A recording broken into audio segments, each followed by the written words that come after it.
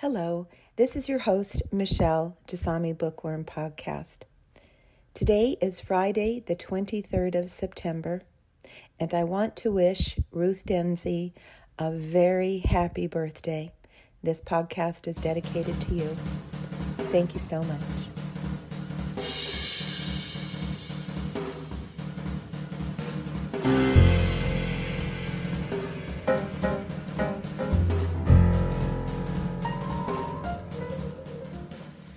Hello, this is Michèle Smith at Jasami Publishing, and once again, we are on episode 18 of the Jasami Bookworm Podcast. I am so delighted to introduce Ruth Denzey, who is Chef Ruth Denzey throughout her life, and we'll be getting into that in more detail. Welcome, Ruth. Thank you. Hi. Hi. So, we'll ask a few personal questions, and then we're going to get to the reason behind the cookbook that we're producing for you.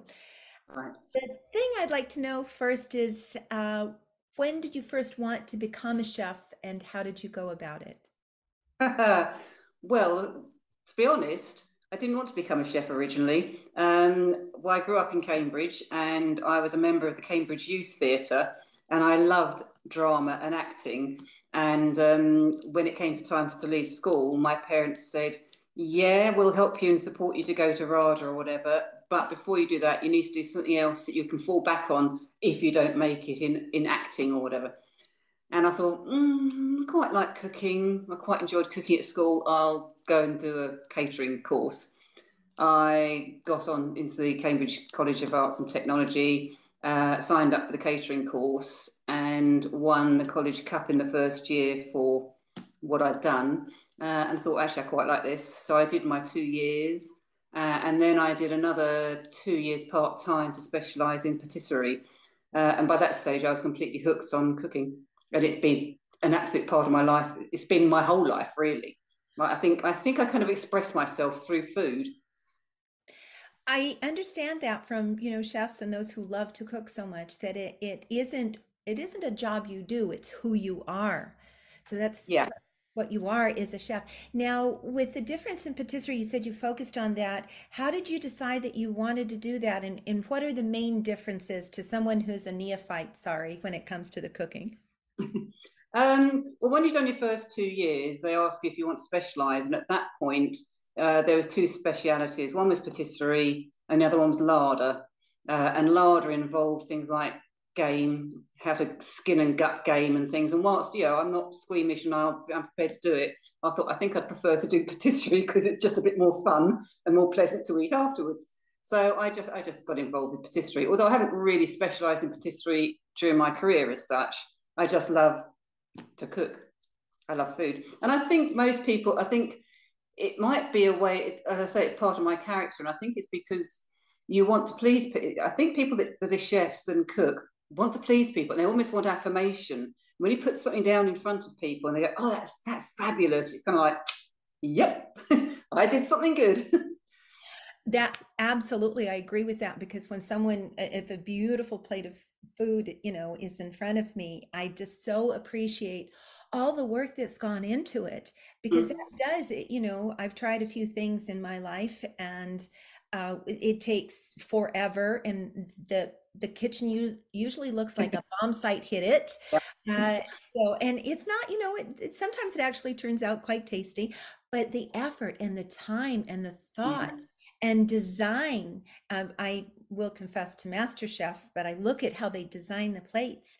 So patisserie is it's all creative, but there's so many little intricacies in that. What was the hardest part about patisserie? I think you have to be very disciplined, because unlike with some normal dishes, you can kind of go, oh, I'll chuck a bit of this in and maybe a bit of that. Whereas with patisserie, because it's a science, all cooking's a science. It's physics, it's chemistry, it's how things react to each other. And with pastry work, you have to get your measurements right, and you have to get your ingredients right, because they all really interact. Whereas if you're doing a casserole or something, if you chuck a bit more red wine in or something, or you change your mushrooms for some peppers or something, it doesn't really make a difference. But when it comes to pastry work, you do have to pretty much follow a recipe pretty closely, because it's a science. Well, in watching the baking shows, when they're making sugar, they've got the thermometer right in Yeah, there. Uh, yeah. so that is, and it's exact. You have to put the exact ingredients in it and such. Mm. What's the most enjoyable part of patisserie for you, Ruth? Well, I think most people have got a sweet tooth, and so everybody pretty much loves pastry or patisserie. Not everybody, not likes tripe or liver or other things that you do, but there's not many things that if people like sweet things, they like nearly all sweet things. And everyone likes a little bit of indulgence, and pastry work and patisserie is kind of indulgent. It's not something you have to eat every day. Yes, and it is a special treat. So when you were going for your degree, was the final you had to create a special recipe? Yeah, we had to do sort of special recipes. We also had to go with the hotel and catering exhibition every year. All the colleges used to enter people for the hotel and catering exhibition, so we had to do dishes for that and get them judged and things as well. So it taught you a good deal of discipline and sort of how to present things. And how did you use, now you say that you've done lots of different kinds of cooking. Did you do patisserie in any work in a bakery or anything along those lines? Not in a bakery as such, although when I first got married and moved out of London, we started my husband and I, ex-husband and I, started an outside catering business, and a lot of that involved patisserie because it was supplying local cake shops and bistros and things. So we used to do a lot of things like cheesecakes and eclairs and a lot of quiches and things as well, but mostly desserts and sweet stuff for cake shops and things. What But I've kind of mostly done everything really. When I first left college, I actually didn't really go into catering as such. I went into food product development, and I worked for Spullers developing new products, cooking sauce, Home Pride cooking sauces. I don't know if you remember them. I worked on those way back. But it was actually, they were quite innovative in that I think at that point women were having to go out to work more, and actually people did need shortcuts to make decent food. Unfortunately, I think we've gone far too far the other way now. But at least with things like cooking sauces, you still had fresh ingredients, but you added the sauce to make an interesting dish without having to spend hours producing the sauce. So they were quite a good idea. But I think now, with so many sort of pre-made, everything's pre-made. You don't have to cook at all, which I think is a real shame. And I think it's actually adding to the health crisis because people don't know how to cook anymore, and they have an interest in cooking, but they don't necessarily have the time. And it's finding things that you can do in a short space of time, and you get home from work, but you want something healthy without just going to the supermarket and picking up a ready-made thing that you shove in the microwave. I'll agree with you there. I don't buy ready-made meals. Mm. If I have an air fryer, and I will admit to short and fast is great for me.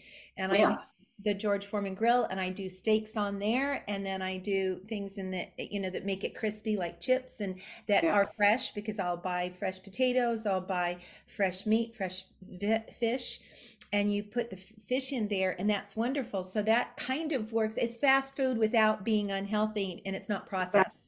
Exactly. And there's a lot, but I don't think people realize there's an awful lot of things that you can cook within 20 minutes. You can knock together a good healthy meal in 20 minutes buying fresh ingredients, but you do need to sort of have some good recipes or have an idea, have a vague understanding of how things work. Yes, and that's where we get recipe books from, which we're going to talk about yours in a minute, the cookbooks, and from all the different designs. And I love listening to recipes. So I have one pastry question about that. We'll go back to the cookbook. What is the most difficult patisserie that you've ever done that you said, nope, don't want to do that anymore?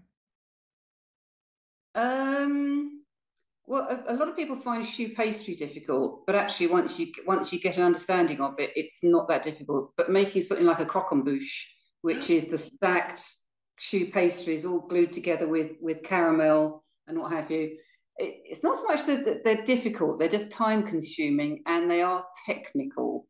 Once you've mastered the technique, it's straightforward.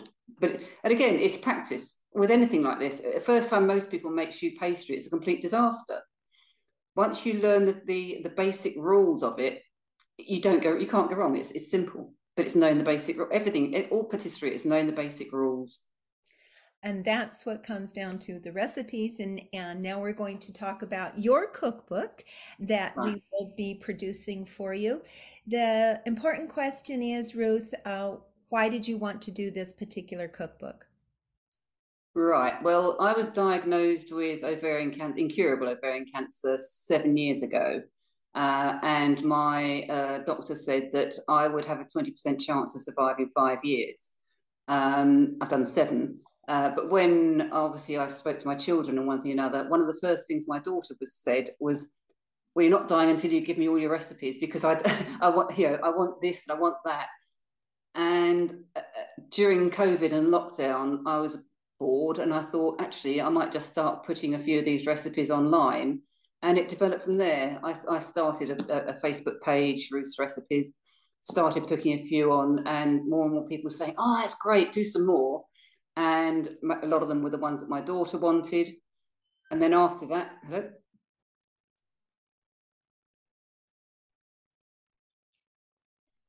Well, my daughter said after I'd been diagnosed that she wanted me to leave her all the recipes, things like suet dumplings and just stuff that I'd always cooked for her, and she had no idea how to do them.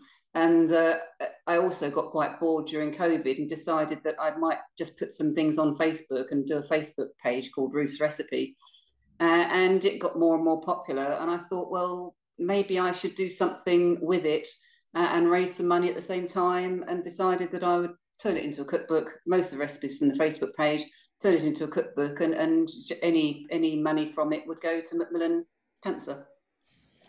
That is such a wonderful legacy to leave, not only for your children and grandchildren and the rest of your family, but also for the world to enjoy. Someone that understands about, a special recipe from a certain chef that won't get shared around necessarily. So, what are your favorite recipes in the cookbook? Do you have a couple of favorites, Ruth? I wouldn't say I have any favourites, because the thing about anybody who loves to cook is that you just love so many dishes. There are some that I use quite frequently, especially for things like parties and what have you.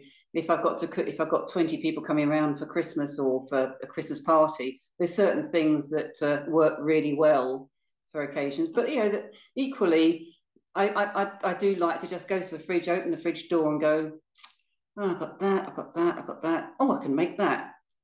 So, yeah, it's very much I wouldn't say hit and miss. It's very much invention, really. I have one. I'm not claiming to be any kind of chef at all, but I call it the kitchen omelet. I mean the What? fridge Yeah, omelet. And it's you open it and whatever's left in the fridge gets tossed in and it yeah, makes a wonderful omelet, and it's all the leftovers so that you don't have to worry about food, going to waste, because that's another thing, so much food is wasted. yeah, And if it can be used in a recipe, that's it. So I know that we're dividing the cookbook into 2 parts. yeah, It's the seasons. So we're going to go by seasons. So it's spring and summer, yeah, and then we have autumn and winter. Uh, yeah. those are there ones that are easier? Is winter that thinks of the Christmas holidays and such? Are those recipes, do they take a little longer, or they're extra special ones? I think winter food tends to be slower cooking, your casseroles and your pies and things like that. So they can take longer, but again, they can be done. A lot of them can be done in a slow cooker if you have to work and you don't have that sort of time. A few seasonal ones. Sometimes I put in gifts, Christmas edible Christmas gifts that you can make. Things like biscotti and chili jellies and stuff that you can give away I do every year. I'm such a cheapskate. I make all my Christmas presents for friends. Well, that's not being a cheapskate, to be honest. When I watch the cooking shows, when it comes to the holidays, they're saying how special it is to have that kind of gift because you've made it personally. So it's something that you've made for someone. It's a part of you that you're giving. I think those are so much more special. When it comes to biscotti and the jellies, how is when you create a new recipe, how do you do that? Do you just pick something or? I think, to be honest, I mean, there's really no such thing as a new recipe because most of these dishes have been around for donkey's years. And I think most chefs have their own repertoire of dishes that they've made for donkey's years, and many of them are classics and actually are, especially in patisserie, everything is exact and you can't really change it. On other dishes, you have freedom to sort of play around and you get inspiration from seeing other chefs' dishes or going out to eat somewhere and you go back and you go, okay, I'll take that, but I might just do this and I'll tweak that. But at the end of the day, poulet normand is poulet normand. It's chicken with apples and things and wine. So what's the recipe? The original idea is the same. Every chef tweaks the original idea and has might have just different ratios of ingredients or might put something else in which wasn't in the original. It's very hard. In fact, it's nigh impossible to create a new dish, really. It's all kind of standard ingredients. So I have a personal question. My mom, when she would a good, Scottish cook, from the old school, and she would make mince or stew beef, she would put a little bit of allspice in it. Yeah. Is that because my mom did it? I always thought it was normal. Is that That's quite adventurous, really. I mean, I think now a lot of people, because we have influences from other countries, if you do minced beef, a lot of people put a bit of cumin or coriander in and it's not making it Indian as such, but I mean, because a lot of Middle Eastern dishes use cumin and coriander and smoked paprika and things. So really, we're sort of, I think it's great now that we have the internet and everything, and we can get so many recipes from abroad because we're getting more and more fusion dishes and things that you used to think, oh, you can't put that with that, can you? And actually, yes, you can. And create something that's a fusion of two different cultures, but actually works really well. And I think people get very, very sort of, this is a hot pot. You don't mess around with a hot pot, or you don't mess around with souvlaki or whatever. But actually, when you start fusing things, you come up with something that's sometimes even better. and savory and sweet, the combination of flavors, because then it Yeah. touches, I think, the sensory parts of the tongue. So if you've got Mm. savory, sweet, and they add the vinegar and different little bits and pieces. Mm. A recipe I heard of, and they were doing spaghetti sauce, and they put a wee bit sugar in it, and I tried it. Always put sugar in. I always put any tomato sauce. I always put a half a teaspoon to a teaspoon of sugar because, unfortunately, living in a colder climate like we do, although not so much this year, things like tomatoes don't get the flavour that they get in Italy and France, where they have such a hot climate.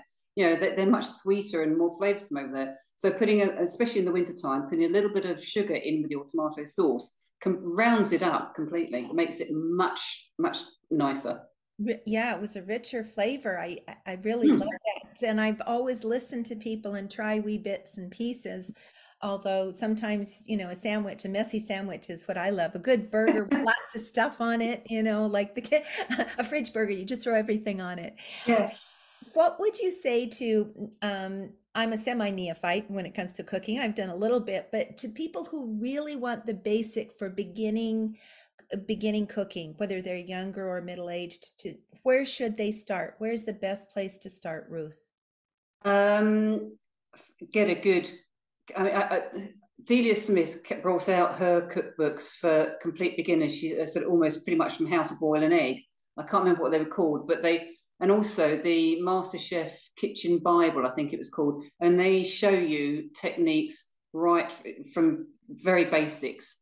Once you've learnt the basics, how to make a white sauce, bechamel sauce, how to chop an onion, how to sort of saute something, how to make a basic stew, how to make soup. I'm just amazed that people go out and buy a soup maker or buy soup in a plastic tub. If you've got a fridge full of ingredients, let's face it, we all go out and buy far too much vegetables.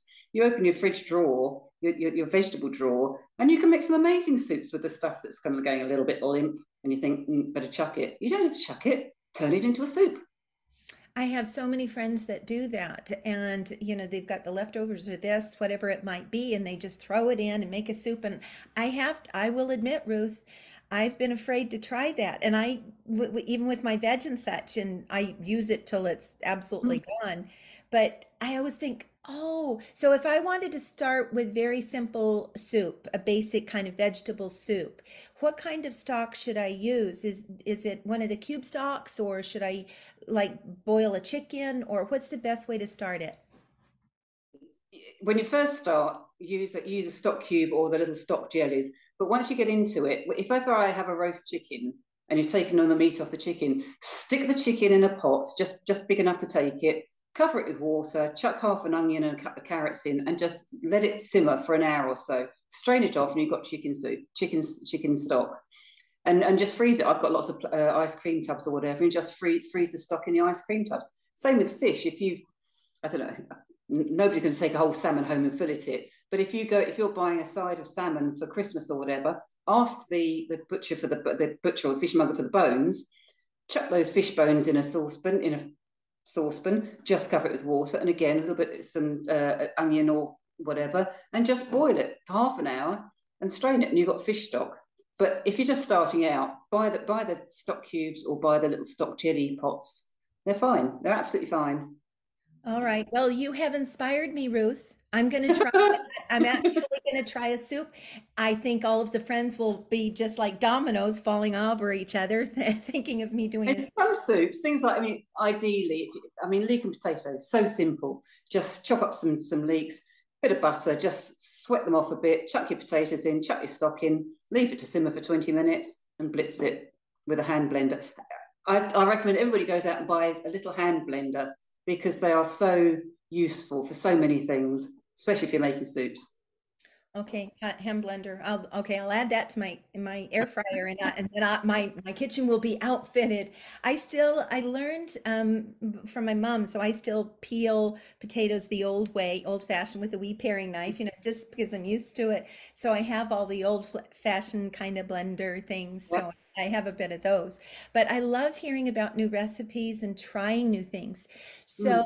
for we've got the books will have your favorite recipes, and lots of them, which I'm delighted to see. And since I've been reviewing it, I have to say I've got one complaint. Every time I read the recipe and see the picture, it's like, okay, can I have it now to eat, please?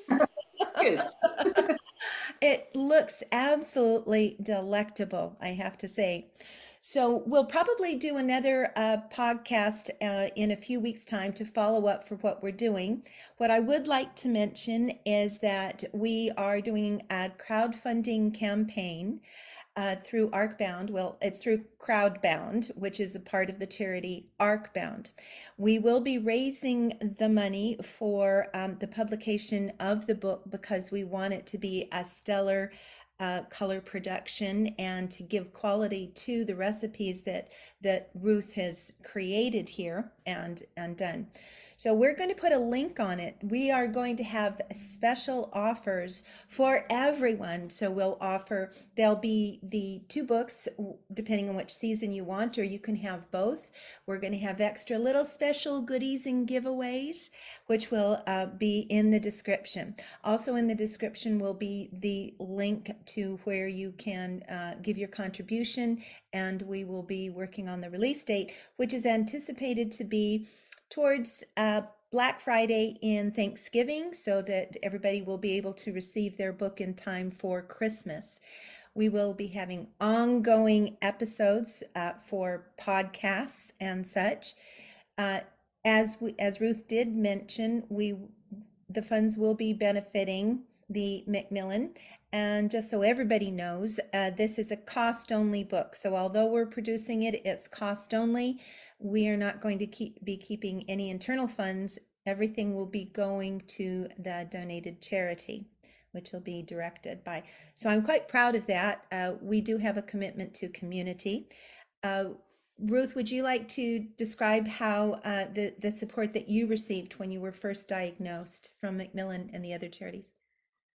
Oh, well, right from the word go, when you first start going for your chemo, I actually was also taking part in a chemo drug trial at the start of my treatment. And the Macmillan nurses were amazing. They'd chat to you every time. Every time I went in, they'd do a survey and just see how you're getting on. But they offer so much support throughout, but also end of life care and things, and how to just come to terms with the fact that you're not going to live forever, that it's it is life limiting, and working out how you're going to sort things with your family and friends, and also financial problems. When you get cancer, suddenly for a lot of people they can't work, or various things happen, and the cost of going to the hospitals and things. Macmillan are really good at helping you with various all sorts of support, financial and advice, one way or another.